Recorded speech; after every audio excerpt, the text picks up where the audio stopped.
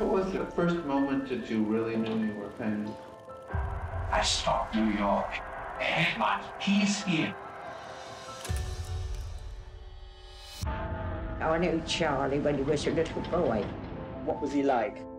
He's always funny. All the kids would die laughing at him. Did you ever see them begging in the street? Oh, yes. Terrible, you know, the way these boys suffered. That moment when you created the tramp outfit, what was your first reaction? I felt so free. I could do any mad, crazy thing I like. The public idolized Charlie.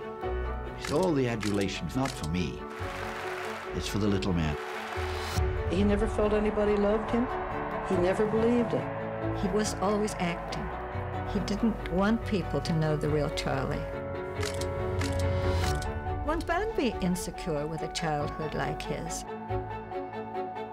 Most people who are tremendously successful at a young age, it usually destroys them. Either that or it makes them. Mr. Chaplin, are you a communist? You have no patriotic feelings about this country or any other country. I have patriotism, and my patriotism rests with the whole world. In the name of democracy, let us all unite! He accomplished his life's dream, but I don't think he ever really got over his doubts. He said to me, I used to be very famous. He needed an audience. Everyone who gets too close to him, he'll end up suffocating. He couldn't help it. Can I ask how old you were when you married him? He was inaccessible in so many ways.